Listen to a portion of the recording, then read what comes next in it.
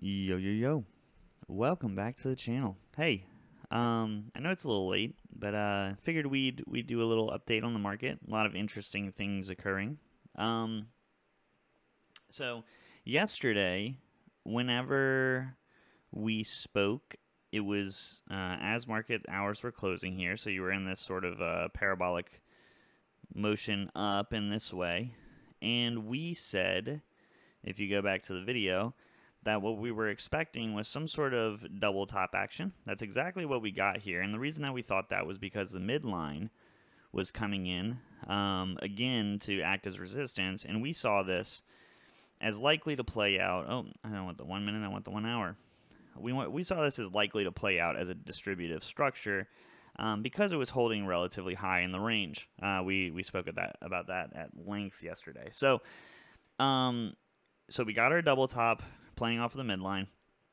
And then we said that the next thing that we were expecting was a move down back towards this red line of resistance that is now acting as support temporarily for the market at the time being, which is what you're testing right now. And the reason that we thought that that was going to happen and how we saw this playing out was that it was most likely that we were going to continue to trade along this.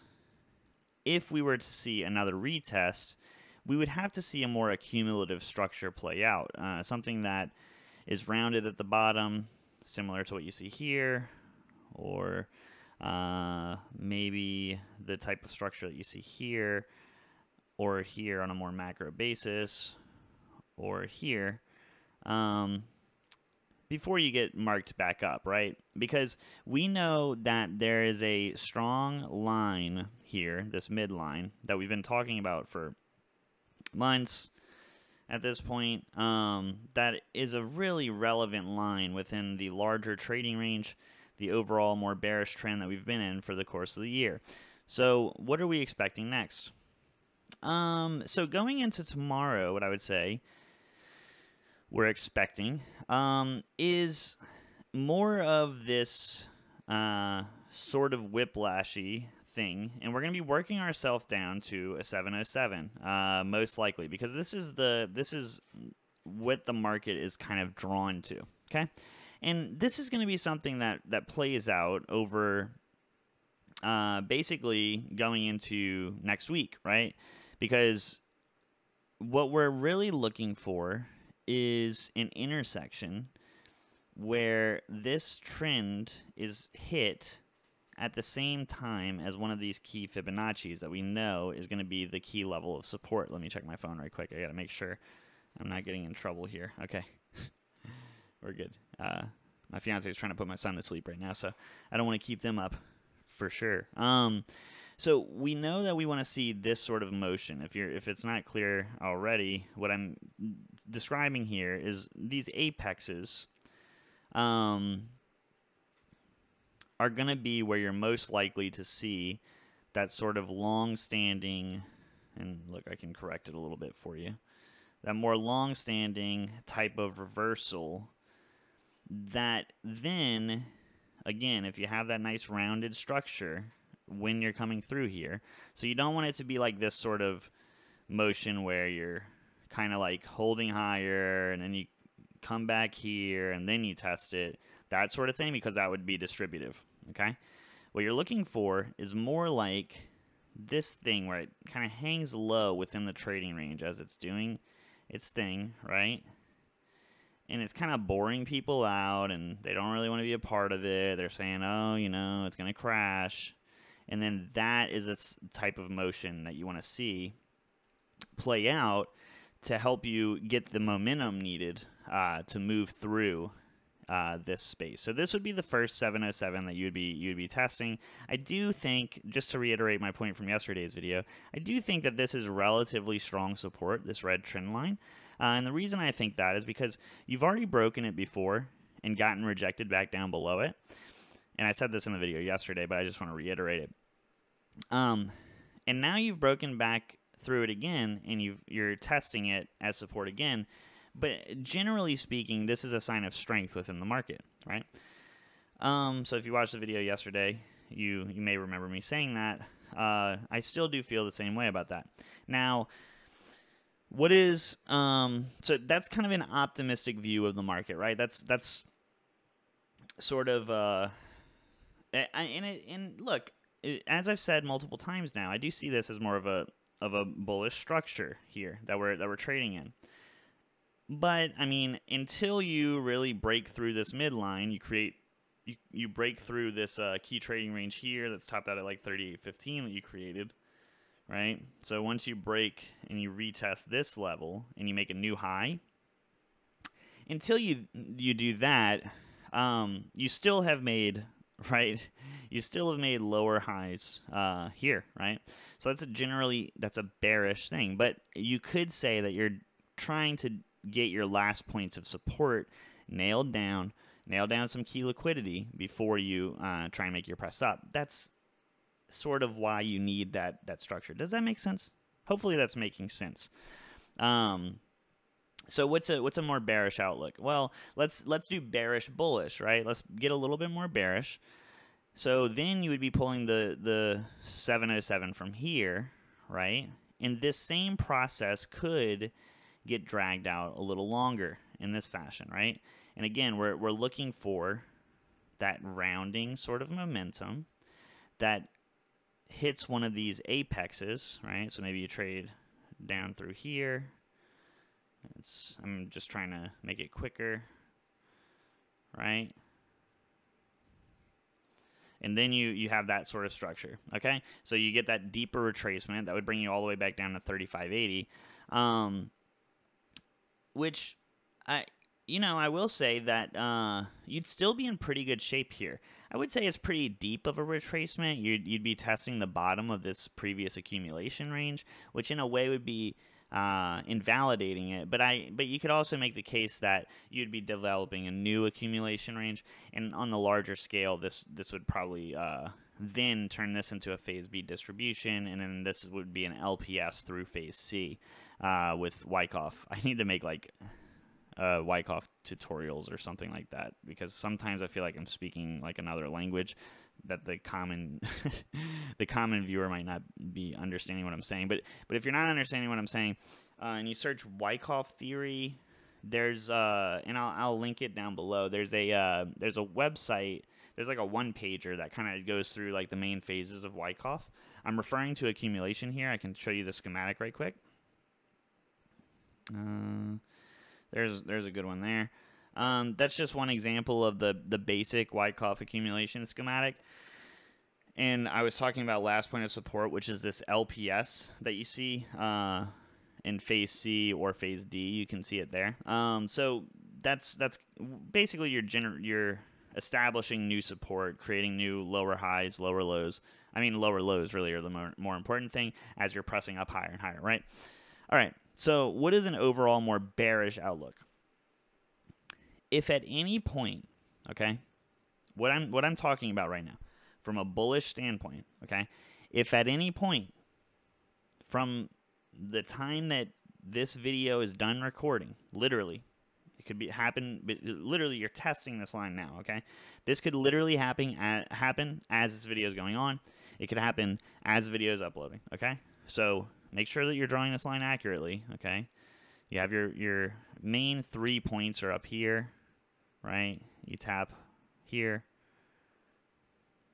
here, and here, right?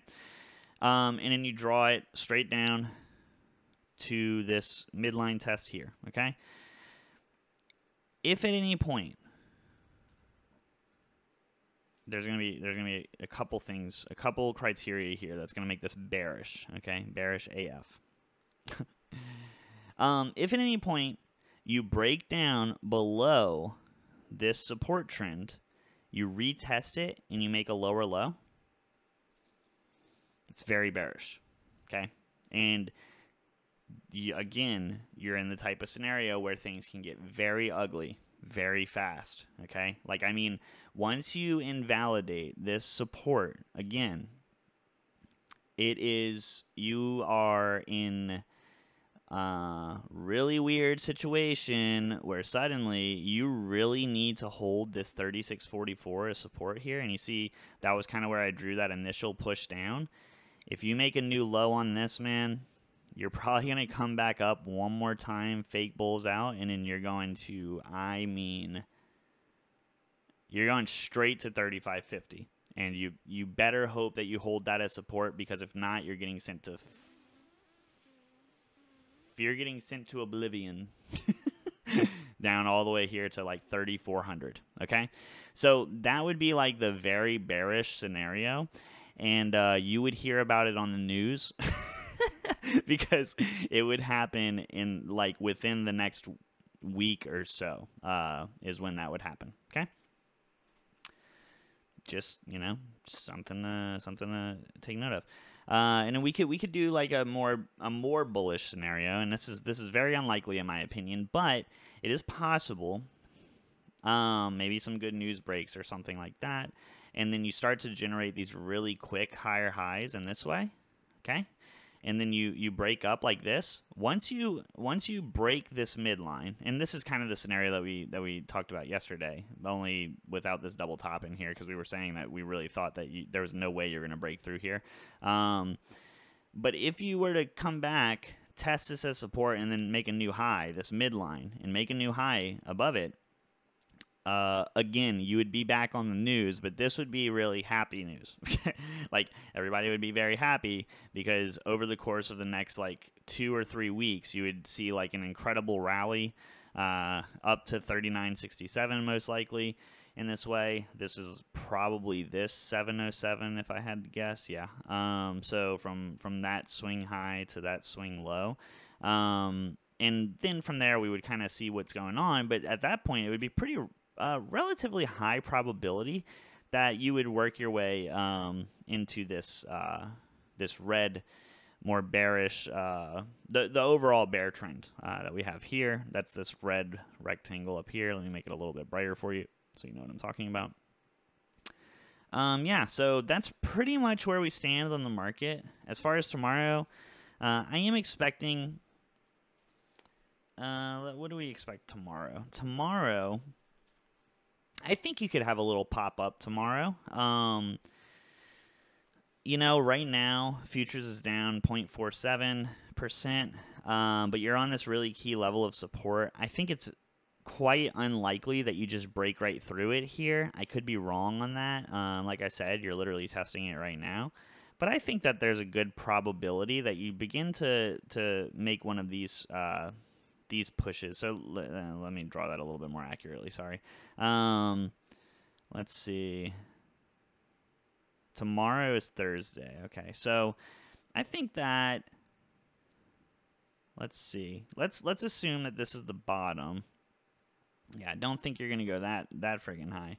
But I think that what you could see occurring, I mean, look, and this would be bearish if this were to happen, ironically. I mean, short term, it would be bullish, but you could see yourself over the course of the next, like, few days, like the next few sessions, tomorrow, Friday, and into Monday, Tuesday, work yourself up to this sort of apex. And it's not going to be a straight line like that. It's going to be more of like this choppy sort of motion here, right? But that would be bearish, okay? Because that is kind of similar to what we just described, and it's a little top heavy in nature, and I would actually be expecting you to get rejected back down again if that was what you ended up doing. And then that would require even further retracement, in which case you would be pressing further down.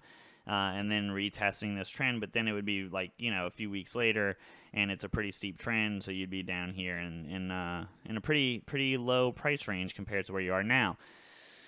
But I do think as far as like tomorrow, it's actually pretty likely tomorrow and Friday that maybe you see this sort of price action occur here, okay? So not the most exciting thing ever, I know, but I'd say that through like Monday, I would sort of expect this sort of motion, and this would be a little bit more friendly for long-term bulls in the market.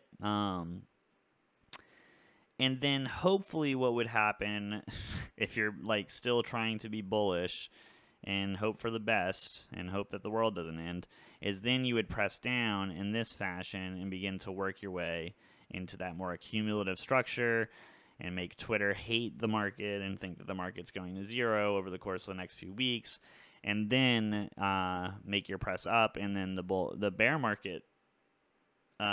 It would be a pretty good chance at that point that the bear market would be over, but it's not truly over until you make a higher high. So that would look, that's quite the big test. Okay, like, I mean, you're talking about I'm obviously just like this is that would take, it's gonna take time. It's not like you're gonna make a higher high like on the overall market like immediately. It would take like weeks to months, but you could press up here to this 43.87, therefore making a higher high on this move here, and then that would pretty much trigger a pretty big Elliott wave structure, which would then most likely lead you to pretty bullish stuff. But that would be over the course of like into Q1 next year or something like that. Bullish action, like 2023 bulls would get their higher high, and then from there we'll see where it takes us. But yeah, so that's pretty much the market. That's how I see it.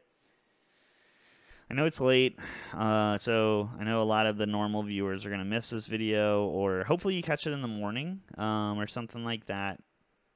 The day just kind of got away from me today, yeah, I've told you guys before, I'm a great YouTuber, so I always stick to the schedule.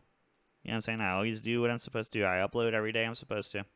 And that trend continues, right? I'm perfectly posting this at the extremely correct time.